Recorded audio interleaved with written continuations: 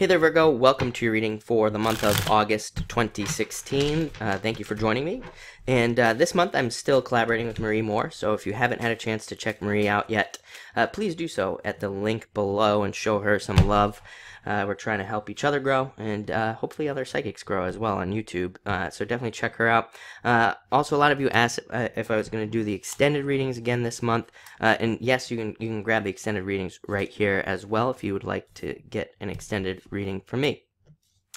But let's see what's going on for you this month. So very interesting.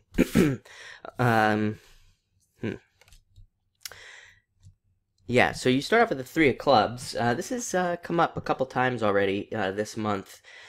And this card represents second chances, getting a second chance at something maybe that you thought you lost in the past. It could be love, could be almost anything. You have a lot going on with hobbies as well this month. I'm just trying to decide what that means. But this is pretty interesting. Like I said, I like this card a lot, especially when it comes up because it represents getting a second chance. So anything you thought maybe you lost in the past, you're going to be getting a second chance at that. Of course, you get the obligatory Virgo health card for whatever reason. So, I mean, you know, Virgo's been getting this like nonstop from me for a while. Been getting either the Three of Spades or the Five of Spades. You kind of get one or the other every single week and every single month. So definitely watch your health.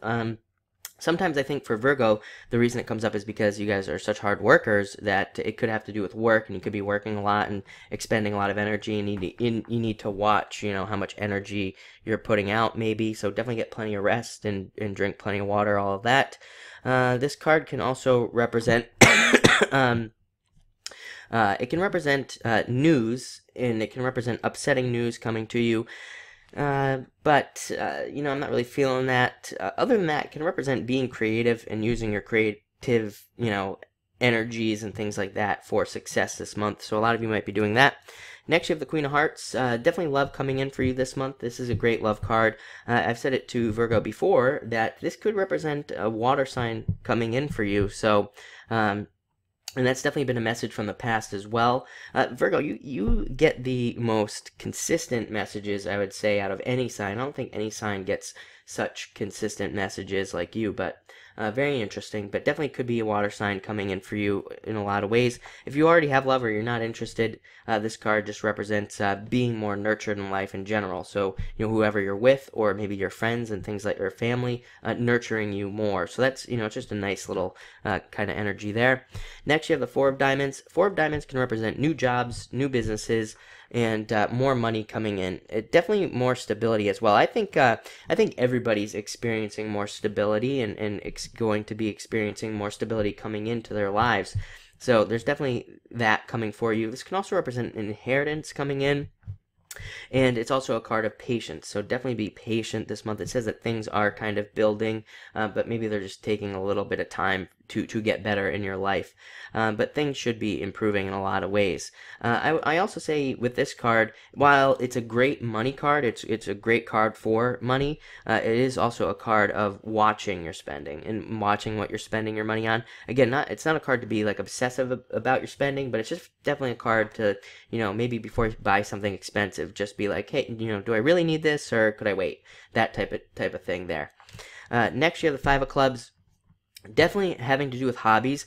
You know, I think maybe a lot of you do need to take part in maybe more like hobby-based things, or just more things that you think are fun in a lot of ways. This is a card of kind of needing to take a break, and it's even a card of vacation, going on vacation, and you do have a couple travel cards here. Nothing really strong travel-wise, if I'm being honest. I mean, the Four of Diamonds can represent moving, but, you know, still, really, to me, this is a card of hobbies. It's even a card of starting a business around a hobby. Maybe you have something you enjoy, and you know, you could be starting a business around that. But for the most part, I would say this represents either needing a hobby or needing to spend more time on your hobby, you know, kind of like needing that separation from like the real world, needing to become more, you know, get more into something, really, and this kind of strengthens that message. This is the Eight of Spades. Eight of Spades is not like a bad card to me. It's not a good card to me. It's just kind of in the middle there. It can represent working and working really hard. So on one hand, you could be working really hard this month. Again, we already know that you are. But it can also represent needing to open up to new things. It can represent needing to open up to more fun and have more fun. Definitely a health card, not to do too much of any one thing type of deal with this card. And it could also represent a time where you need to take a break. So again, I think it kind of backs up that just needing to have more things where maybe you can put your mind into more things, like your hobbies. Like I said, when you're doing something you enjoy, you forget about everything else that's going on. So I think a lot of you do need that escape more. Some people say it's an escape like a bad thing, but sometimes you need it. So I think a lot of you do need that this month. And you end with the Six of Diamonds, really good card. Card of planting seeds for the future and things like that. Card of patience. So, I do think there is a little patient need, like a need for you to be a little bit patient. Also, a card of watching your spending. So definitely watch your spending. I actually think money will be good for you this month, but I would just definitely say, watch. Watch yourself spending on something very expensive or something like that. We have the retrograde at the end of the month, so maybe that's why that's coming up, but I would definitely say watch your spending. It might just be a good month to save, and maybe that's why it's coming up. But anyway, thank you so much for watching, and enjoy your August.